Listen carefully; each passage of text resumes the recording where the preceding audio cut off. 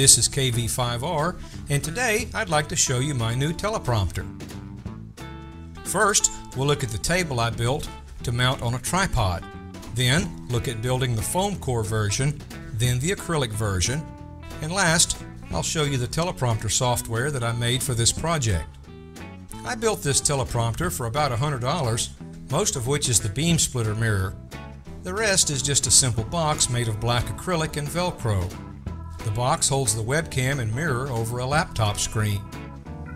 This is version 2. The first one was made of black foam core, but I just didn't like the way it looked, so I got an 18 by 24 inch sheet of acrylic and made another one. I designed the prompter to use my C920 HD webcam. The tripod table is a 12 by 18 inch poly cutting board with a 1/8 by 1 inch piece of aluminum flat bar mounted on it to make a strong connection to the tripod. I drilled the two end holes 5/32 for a 1024 tap and the 5 middle holes 7/32 for a 1/4 by 20 tap. To tap holes nice and straight, release the coil spring on your drill press so the shaft can fall freely, then remove the drive belt and turn the pulley by hand. Aluminum can be hard to tap cleanly, so work the tap back and forth frequently, clearing the cuttings. And there's the flat bar mounted on the cutting board with the countersunk flathead 1024 screws. And there it is mounted on the tripod, making a nice table for the laptop and prompter. The 12 by 18 inch cutting board is a nearly perfect fit for the laptop. And note that you do need to put a little block or something under the lid to support the weight of the prompter assembly without straining your laptop hinges. Then I made the first prompter frame with foam core and Velcro.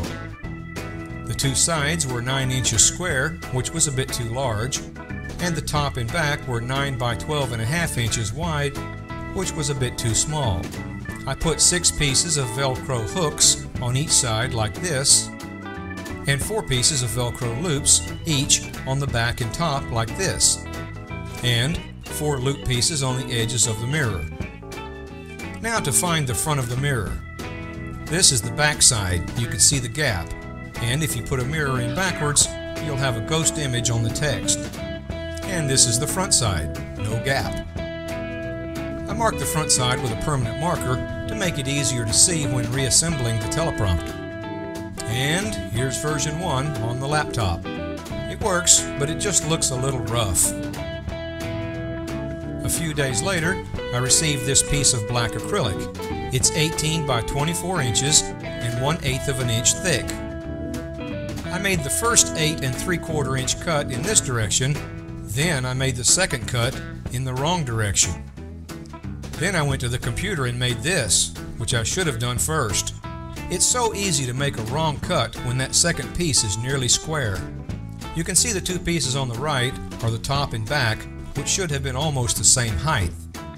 Then I removed the paper, sanded all those sharp edges down a little bit, and cut 12 little pieces of Velcro. And as before, put the Velcro on like this.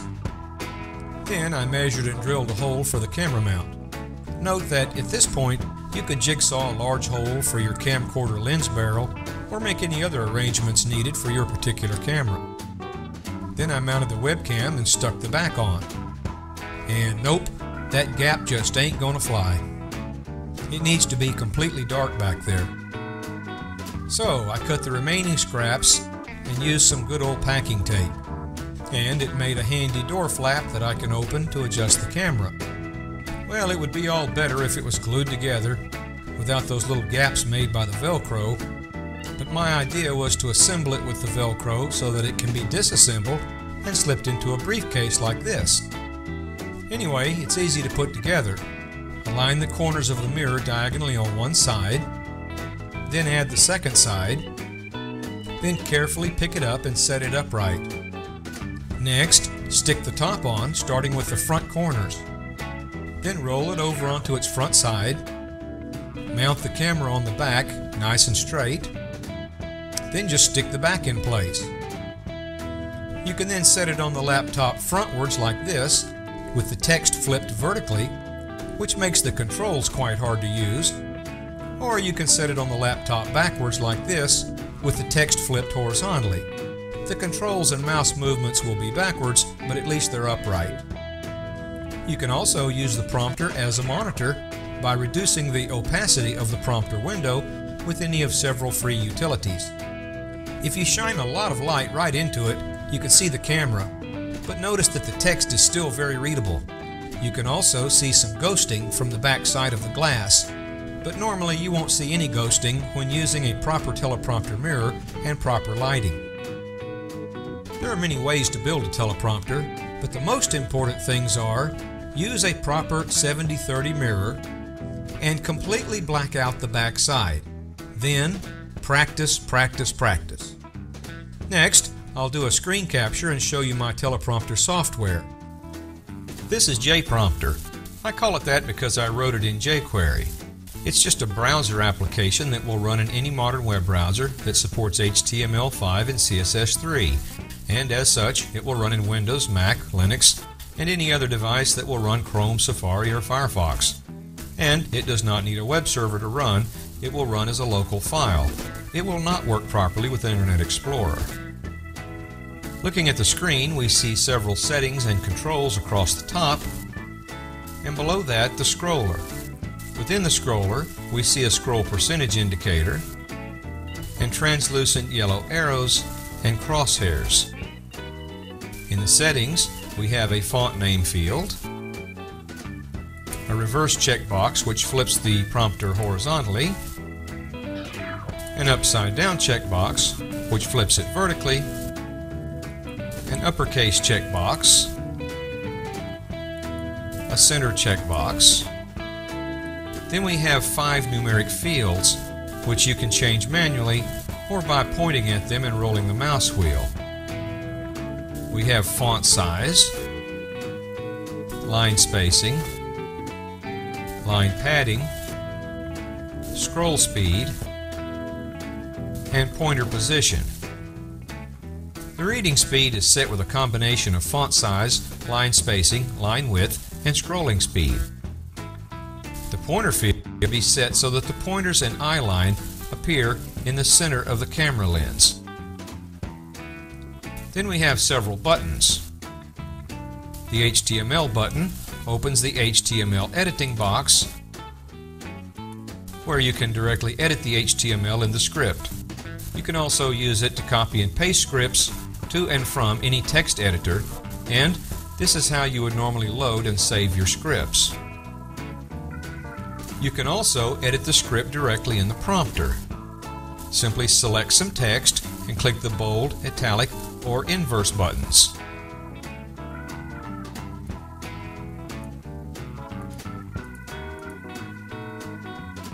To remove formatting, you can select the text and click the Unformat button.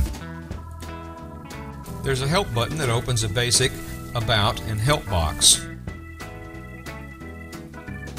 The last 3 buttons run the prompter: reverse, stop, and forward. You need to run the prompter in reverse when it's in the upside down mode. For quiet operations, these activate on hover, not click. While running, you can pause the scroll by pointing to the scroll percentage indicator. You can also run the script up and down with the mouse wheel in 20 pixel increments. This is useful when you need to redo a paragraph or you're reading a little behind or ahead of the eye line. When not running, the window scrolls normally, allowing you to quickly move within the script. To run full screen, just hit F11 and F11 again to exit full screen.